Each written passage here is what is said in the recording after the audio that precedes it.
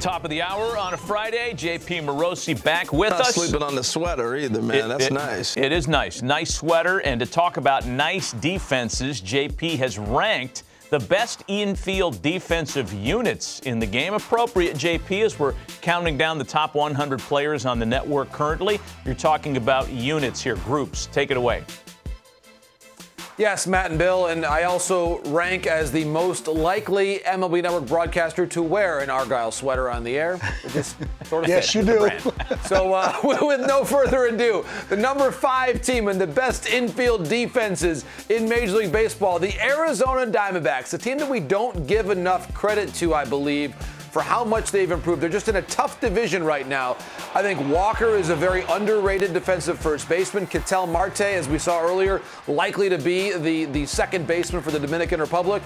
You consider Rojas as a really good defensive profile. At shortstop, Nick Ahmed, I still believe one of the very best defensive shortstops in the sport. So again, the Diamondbacks continuing to improve with Torey Lovullo there as the manager. They are number 5 on my list. Number 4, I'm going to stay in the National League West, a team that's had a bit of a remake of their infield with the arrival of Xander Bogaerts. And let's be honest, guys, you think about Bogaerts and Manny Machado on the left side. How could you do much better than that on both sides of the baseball? Ha-Sung Kim can play now on the right side. Jake Cronenworth, a very versatile player, of course, and why wouldn't he be? He's a two-sport athlete growing up in the great state of Michigan. So I like the way the Padres fit right now in terms of being the 4th best team in terms of infield defense in the major leagues. Now, going back to the number 3 spot, the Cleveland Guardians, the youngest team in baseball this past year, also one of the most athletic for my money, especially on the infield. You think about Andres Jimenez, he will likely play shortstop for Team Venezuela at the World Baseball Classic, but he's playing second base on this team because you've got Ahmed Rosario playing short. I still believe Jose Ramirez could basically play anywhere in the infield and be an MVP-level defender. Of course, they've got Josh Bell now arriving to play first base. He continues to improve on the defensive side of the ball now for manager Terry Francona.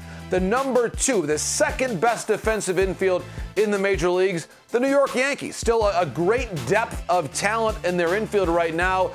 They're potentially adding in some more talent. We saw Oswaldo Cabrera. He could now play infield there depending on where he's most needed for the Yankees. Oswald Peraza as well. I really like the way he played, especially under some pressure situations there in the postseason. I really like Peraza's potential. At some point, they'll have Volpe there.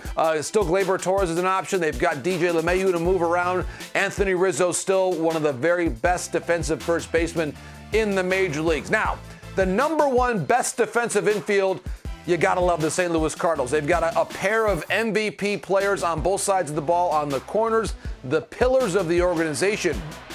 Paul Goldschmidt, Nolan Arenado, then up the middle, Tommy Edman now moves over to shortstop. Of course, when they need him, they can still bring Paul DeJong back. They've got Donovan to play some second base. They've got Nolan Gorman there as well. So both because of the depth and the talent. Bill, I love the way the Cardinals play defense. And now for the further examination of my list, and I welcome all scrutiny to the great Bill Ripken. Well, I'm not going to throw scrutiny at you because I applaud the number 1 team, the Cardinals, in that mix. And I had a conversation with Keith Costas, being the resident Cardinal fan and savant as far as that club goes. But here's the thing, too, because for some reason in this world of measuring this, measuring that, we've placed first base at a very low, defensive value. And I'd like to point back when the Cardinals went out there and got Paul Goldschmidt. The year before they got him, they led the planet in making errors.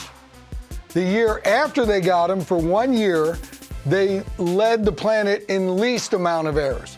And it was basically the first baseman that came into play. And truly, when you're in this mix, Keith, if I can bring you in, he was the only one from outside that group that came in. And when you post 160 times like he does and plays first base really well, the first baseman at all levels of baseball, if you think about it, truly has the ability to make the second baseman, shortstop, and third baseman better, being able to handle the bag. And Keith, am I wrong with he was the only outsider coming into the group? Yeah, I mean, they had some moving parts. Tommy Edman made his debut that year, but he was an internal promotion guy, so he was really the big change. And I agree with you, Bill. If you look at some of these advanced metrics, he's been worth 12 defensive runs saved for his entire tenure with the Cardinals. That's about half of what the league leader in a given season usually has, and that just does not stack up to me for all the reasons you just said. He transformed the entire defense. This past year's defensive metrics were particularly low. Didn't really line up with the eye test watching the team every day for me. So I agree with you. He completely transformed the entire look of the team defensively, let alone what he does as an MVP caliber offensive player. Yeah, JP, where was Atlanta in your thought process? Did the Swanson thing with him leaving? Because there's part of this when you talked about the overall defensive unit. I will still go to my grave saying I don't want multiple people playing multiple positions, because I think the only way to put your best foot forward truly defensively as a unit is have familiarity and consistency throughout the diamond.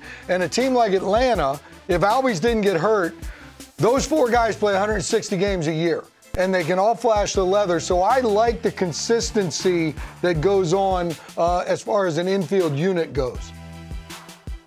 I had them at number 6, and it was a tough call for me, D-backs and Braves. I'm going with the D-backs in the continuity and consistency with Nick Ahmed versus the unknown in Vaughn Grissom. I believe that he can handle it, but we don't know yet. He hasn't done it yet for 162. He's worked tirelessly already this offseason with Ron Washington. I believe that Vaughn Grissom is going to prove it, but he has to prove it. And to your point, you look at third base, Riley, I think, really profiles well defensively. Olsen, I believe, is a well above average first baseman. And Albies, to your point, when he's healthy and available, is one of the very best defensive second basemen. I also think that, Bill, everything you said about Goldschmidt and the Cardinals also applies to Rizzo and the Yankees. Great athlete. We know how well he defends the bunt as well. The athleticism that he brings, a great target at first base. And this now, and for me, Bill, I'm going to really want to check back with you during the course of the year, just in talking about the game that we love, about how athleticism, durability, and range are going to now come into play without the shift. Because you want to have a shortstop and second baseman in particular who have range. We've seen for a long time the shift and the ability to reposition players has really allowed second basemen in particular who don't have a ton of range to stay in the game and play that position longer and longer. You can't fall back on that anymore. And so now it is the domain of the athletes and the guys that stay on the field. And I think we're going to have, by about the middle part of this year, a real truth test as to who the truly great, rangy, athletic middle infielders are. Yep, a lot of good points there, man. Goldschmidt made the Cardinals better. Rizzo made the Yankees better. Rizzo. No, Anthony Rizzo made the Cardinals better. JP, thank you. Good stuff.